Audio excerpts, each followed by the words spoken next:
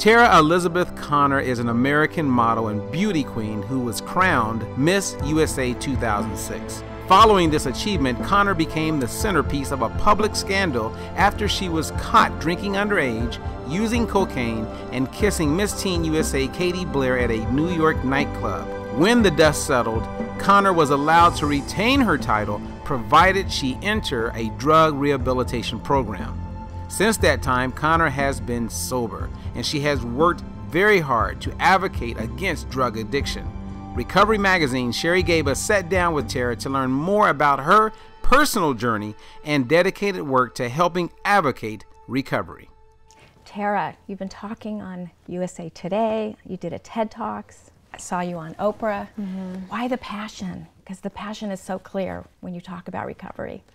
I think the passion comes from just facing the stigma from the gate. I remember when I did my earliest interviews, I was so excited because even though I was going through this mass humiliation, I had discovered something about myself that I didn't know existed, and I knew that there were a lot of people out there that were just like me, and I was shamed.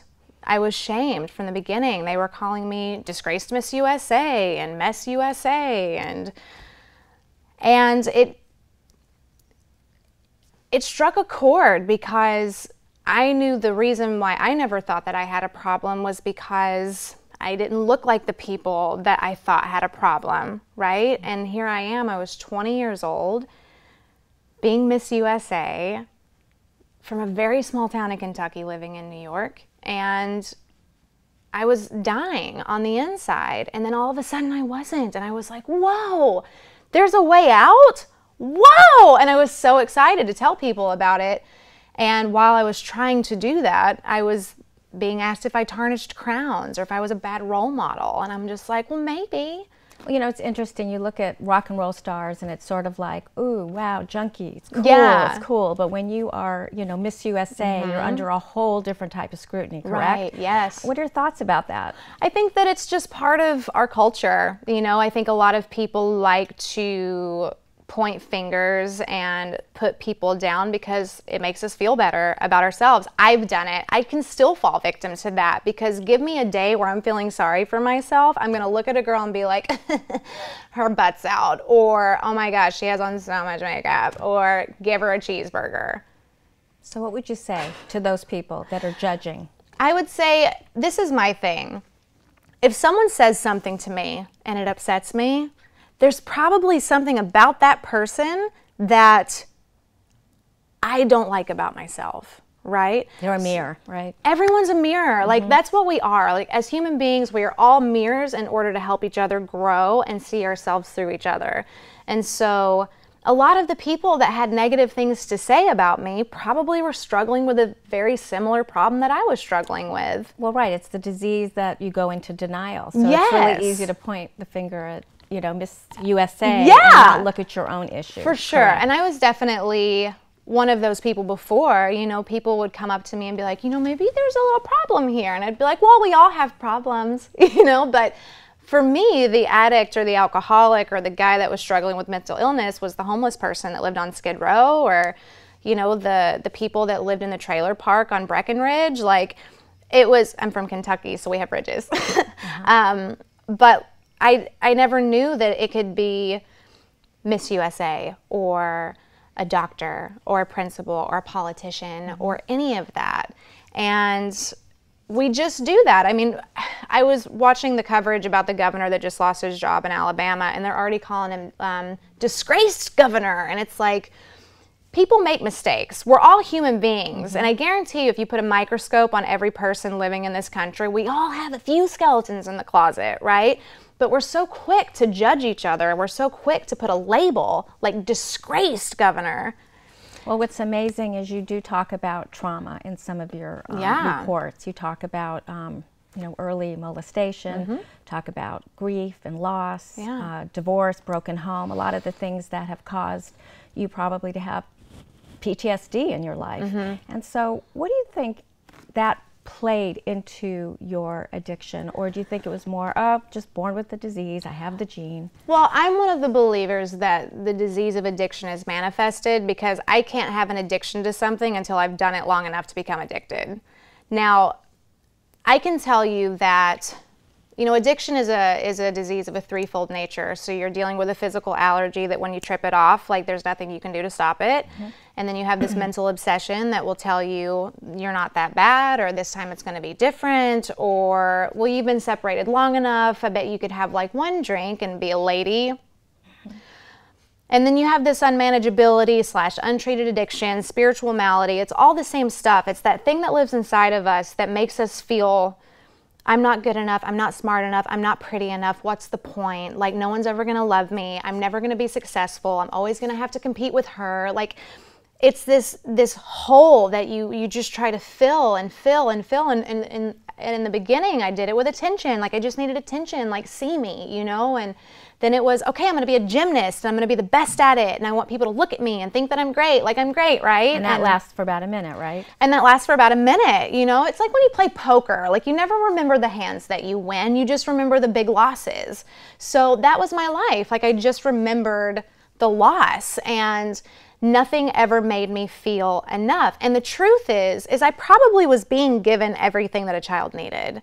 But my mind told me that that wasn't the truth, and that I was unlovable, because I have like this peculiar mental twist. And so, you know, my life was the perfect storm for addiction. I'm pretty sure I was self-medicating. I just at 31 was diagnosed with a severe depression and an anxiety disorder. I have severe ADHD, which makes so much sense now. But like, I was self-medicating, and I self-medicated myself to where I could focus. Like, I can't see what's going on the chalkboard. Like, why am I not getting it? But I was a 4.0 student. I had to work a little harder. And so you functioned for a while until you stopped functioning? No, I functioned until the very end, girl. Like, I can function. Even if I am a hot mess, like, I can turn it on, because it was it was implanted in me at a young age, and it's an idea that I developed, that if I can make it look good on the outside, then I can convince myself that it's good on the inside, right? Mm-hmm. And so regardless of how I felt, or, you know, how much I did the night before, I functioned. I won Miss USA when I was high as a kite, and which probably took you longer to get well, because you could function. Right. And honestly, if I wouldn't have gone through that experience, I think I'd be dead, because I'm stubborn. And even in sobriety, like, I have to get to a point where my head says, I'm done, right? Like, I have to get to a point where I'm in such despair and so much pain. It's like a pain that I can't really describe. It's kind of like that feeling of a terrible breakup, or like emptiness, like the grief. It's just constant grief. Like, I was constantly grieving things that weren't gone. And had I not, but I was always able to manage. Like, well, if I win Miss USA, that'll make it better. Well, if I get this agent, that'll make it better. When I get out of Russell County, that'll make it better. And I did all of those things. Kept you going. So how do you stay full now? How do you keep that? You know, do you have a program? Do you believe in the 12 steps? You know, I sure do. This is what happened for me. So in my story, the beginning was just TaraConner, Miss USA, rehab. Okay, now I'm going to tell you about my experience. And then it turned into, when the drugs and alcohol were taken away from my life, the real problem is actually there, right? Because it's centered in my mind and in my emotional natures. And so here I am, untreated, not knowing that I'm untreated, because I was told, like, hold on to your seat, don't drink or use no matter what. You know what I mean? Right. I was told, you know, just call your sponsor. Just, you know, go to a meeting. Just go to a meeting. Get into acceptance. They forget to tell you all the feelings and the pain show up. Right. The alcohol's gone, and that's the pain. But I also don't know how to be in acceptance. What does that mean? You don't know how to be in pain. Right. I don't know what, like, I had to write out like a list of 10 reasons why I was powerless over alcohol, and 10 ways that made my life unmanageable, right? Mm-hmm. But, you know, the first step in recovery is so much more than that, because I had to really get to a place where I saw where I lacked power, right? And not just with drugs and alcohol, because I could see that when I put drugs in my body, my mind and my body separate, and my head will say, this is a bad idea. You should put on a condom. You could get raped. There's a gun. And my body's like, yeah, but there's dope right there. And so my head was telling me, run. But my body's like, yeah, but let's just, what if, you know? Mm-hmm. I had to see that I would put my life on the line. And then from a sober state, at 8.5 years sober, when I really started working a proper program, I had to see where I could get everything outside of me that I thought would fix me and feel the worst depression that I ever had. Yeah, you talk about that. You talk about how you can remove the alcohol, but you still can feel pretty bad. Well, of course. You hit one of those bottoms, correct? For sure, yes. I've had a few of those. But I think that that's life. Like, I think that's kind of the process. You don't just put the drink down or put the plug in the jug and then everything's fine. Like, you may not wreck as many cars. Were there things you were doing differently or not doing that? In what way? Feeling those dry drunk periods. My first 8 years was a dry drunk period, and I had no idea. Like, you know how you'll go to a meeting or you'll see someone who's sober, but they're just an asshole? Untreated addiction is a very real thing, and I think that, you know, part of the way we view addiction is get them in a detox, let's get them cleaned up, and let's send them to a few meetings, and then they'll graduate. There's no graduating, right? There's no, like, 30-day fix. There's no, like, 6-month fix. Like, it's a fix that has to happen over time, and it's continual growth, because as I'm learning about my disease, the disease is learning about it as well. And as I learn about recovery, my disease is learning. It's going through the book with me, right? So what would you say to that past Tara and that future Tara right now about the disease?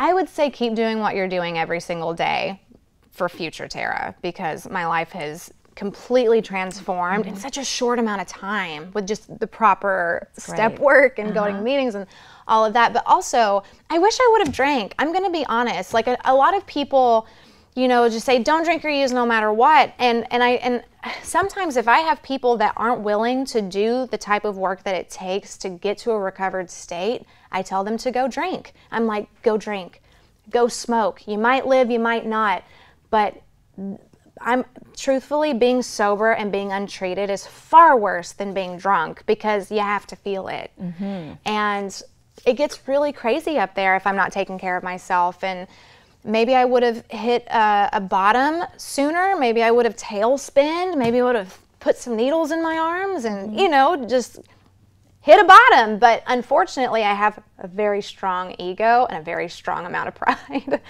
that says, no, you can't do that. So I'm not afraid of dying. I'm afraid of living and having to deal with this being untreated. That sounds a lot worse than dying. Wow. Yeah. Yeah, that's heavy. I can't even think about having this interview without talking about Trump, right? Sure. The person that you worked for, and now he has a whole panel that he's setting up to really look at this opiate epidemic. What are your thoughts about that? What do you think are some of the solutions? I think some of the solutions that we really need to look into is, I mean, the healthcare, as it stands right now, we can get treatment and we can get detoxes, but the insurance companies are making it so hard. So a lot of the people who want treatment, only 10% of them will actually get it, right? And if you come from, like, if I tried to get sober back in Kentucky, we didn't know anything about rehabs. We didn't know, where do you get $30,000, $50,000 for a treatment facility? And at the time, insurance didn't cover that. And there's government funded programs, but they're so full that it's impossible to get someone in when the time is right. For sure. And so I think that we really have to change. There's so many things that we have to change. First of all, the stigma is still very much alive, even within the treatment centers. Like, I worked for a treatment center that tried to revise my story so that when I would share, it would sound okay to the people that were listening to it, because they don't have that problem here. And I'm like, yes, they do.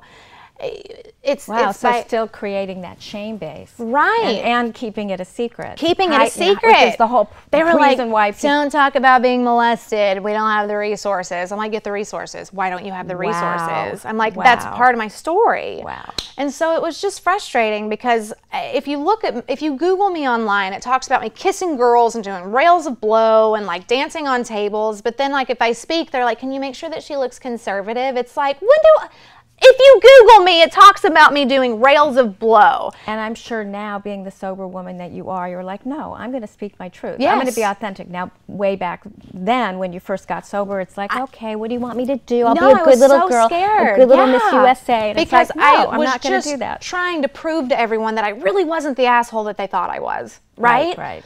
Because I did have good intentions and I did have a really good heart, but I lacked the power to do anything about it.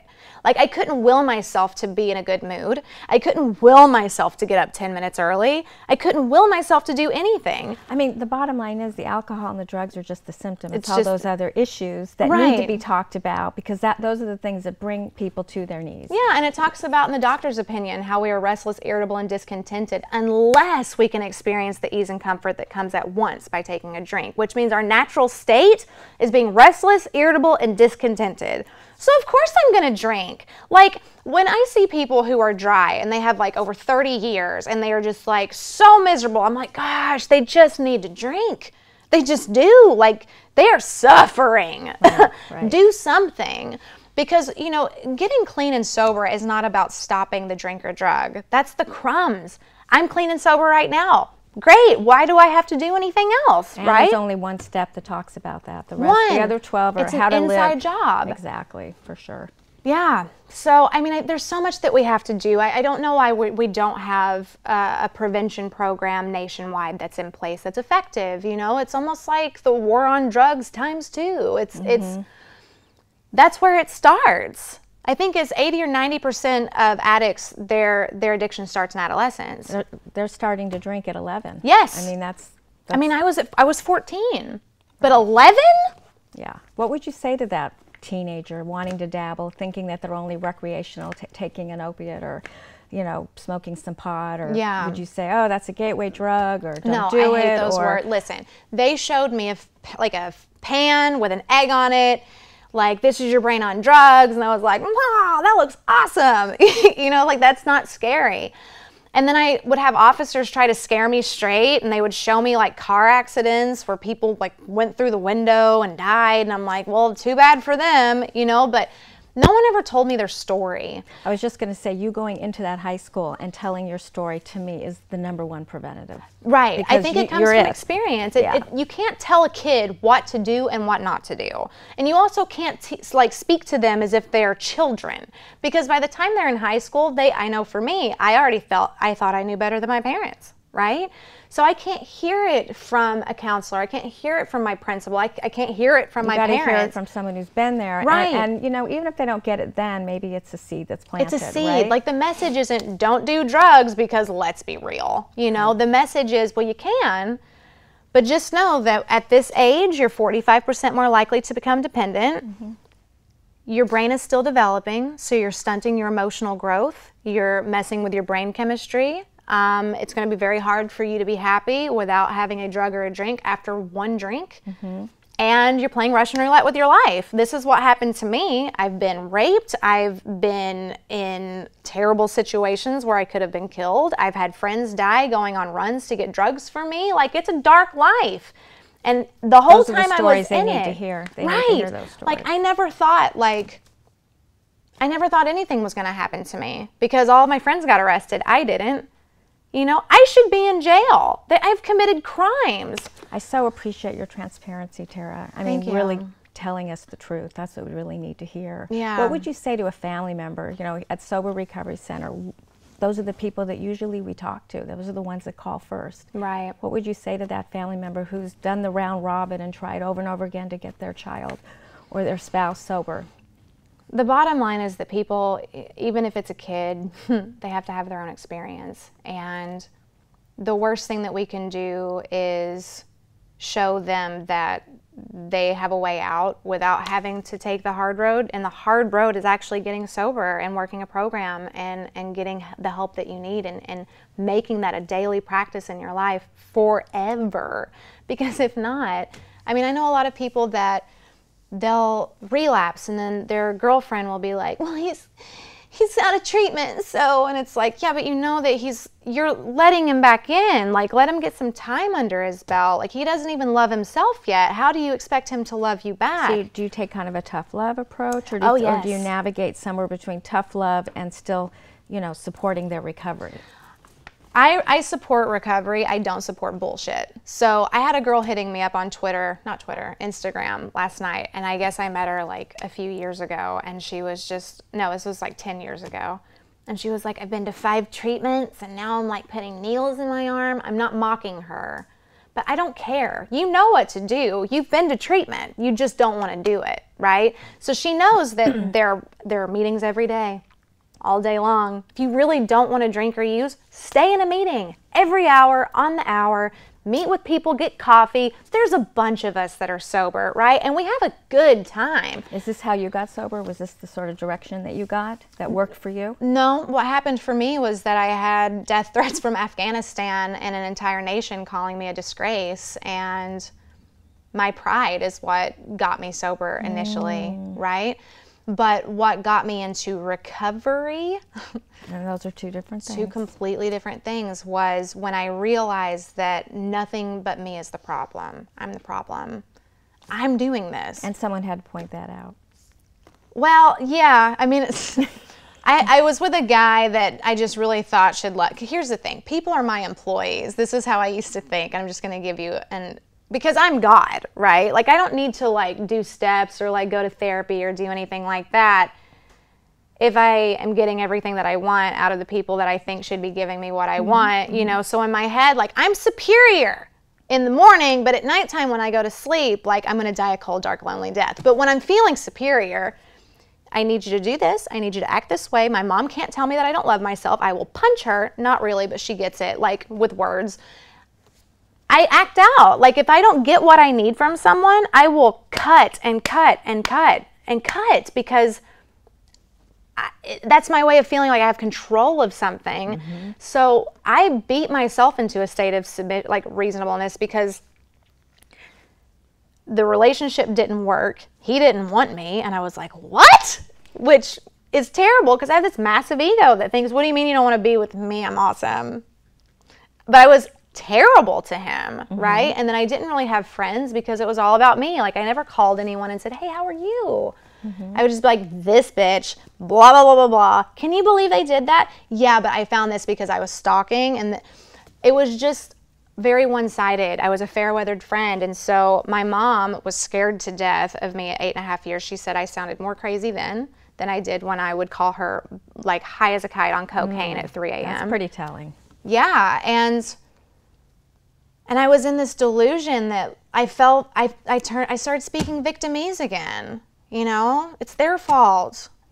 Because I hated that I had to look at everything that I did and keep a close eye on my behaviors when everyone else acts like assholes. Why can't I? And so I had to get to a point where I truly was just being sober for myself. It wasn't to keep jobs. It wasn't to be an advocate. It wasn't to like show people that I wasn't an asshole. Like, I had to get to the point where I couldn't care what people thought of me, because I cared so much what people thought of me that I almost killed myself in the process. I always say codependency and fear is what underlies addiction. For sure. Right? Scratch it off. I think you can die from codependency. I know that only too well. So, yeah.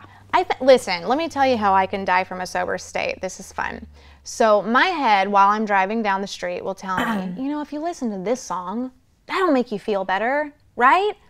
But I know it's not on the radio, so let me look it up on my phone, because I just need to hear this song. It's going to make me feel so much better. So I'm going through my phone. I have to switch it over from like phone to the Bluetooth or auxiliary or whatever. Look up the thing while I'm driving, right? And this is me putting my life on the line because I need to feel better by driving and trying to hear a song. Because when it's about me all the time, all I'm thinking about is how am I going to meet my own needs? Yeah, What's going to make me feel good? How can I feel good? And also, how can I get them to act the way that I feel as though they should, so that I'm comfortable? Because so that I don't have to be uncomfortable in their discomfort. Right. Like, would you just stop being uncomfortable? Like, I just can't deal with you. Right. Like, but now I've gotten to the point where I'm very clear today that no one can make me feel anything. No one can make me feel anything. from you. Yeah. So if someone wants to walk up to me today and say you're a cokehead whore, I'm like, well, yeah, I've done that, you know. And I've done posts about that. Like, listen, no one in this world is perfect, right? And we all have to have experiences, because if we don't have some type of experience, there's not going to be a need for change or growth.